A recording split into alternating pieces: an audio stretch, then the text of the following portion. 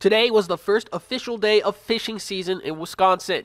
The Department of Natural Resources wants to remind all Wisconsin residents and non-residents over the age of 16 that they are required to purchase a fishing license. But the rules and regulations didn't stop angler Fong Lee from enjoying a peaceful day fishing in the Bay of Green Bay.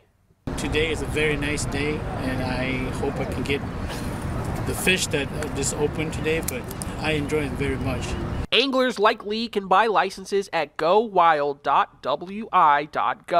through the DNR's license portal or from a licensed agent. There's also a statewide daily bag limit of 3 walleye or sauger per day on all inland waters.